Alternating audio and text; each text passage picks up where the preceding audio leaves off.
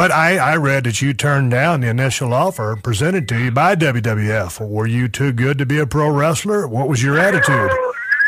Hey, I want to know. I didn't turn it down. Okay, first of all, when I was approached, Vince McMahon flew me up. I sat down with him, and me knowing nothing about the business, I told Vince. He offered me the contract. It was a 10-year deal, and it was a lot of money. And I didn't make any money as an amateur wrestler, so here was this multi-million-dollar deal, thank God. And I said, you know what, there's one thing, though, I need to tell you, Vince, or Mr. McMahon, I can't lose.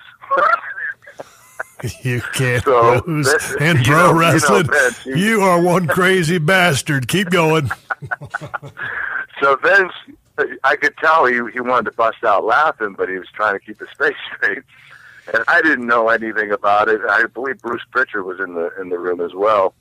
And he said, well, take the contract home, think about it, but I can't promise you're going to win every match. And I took the contract home, and I took it to my agent, Ralph Sindrich, who happens to be a very successful NFL agent. He's also Ben Roethlisberger's agent. And at the time, he took the contract from me, and he threw it in the garbage. He said, you're not doing this crap. And I literally never looked back. I went and I did a stint as a sportscaster for a year and did a lot of motivational speaking, and I did a lot of clinics and camps for wrestling. And one night in late '98, I turned on Raw's Wharf, and I saw a character named Stone Cold Steve Austin.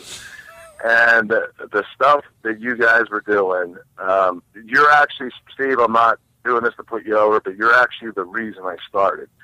And it wasn't just you, but I mean, at the time you were so hot, and everybody, it was just this Stone Cold Steve Austin craze thing going on. And I'm watching you wrestle, and wow, this guy's actually a really great athlete. And on the mic, he's entertaining and funny and intense. And I said, you know what, it'd be really cool if I could do that. And I remember at the time, you guys had so many different, wrestlers, great wrestlers like Triple H and The Rock and Undertaker and Kane, a lot of great characters.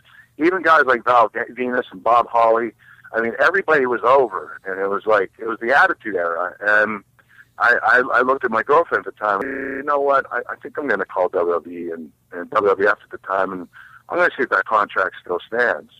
And I called, and Vince McMahon said, actually, I'm sorry, not Vince McMahon, Jim Ross. I talked to him, and I asked if the contract would still go as planned. He said no. He said, oh, shit. At this point, you're going to have to come up and try out.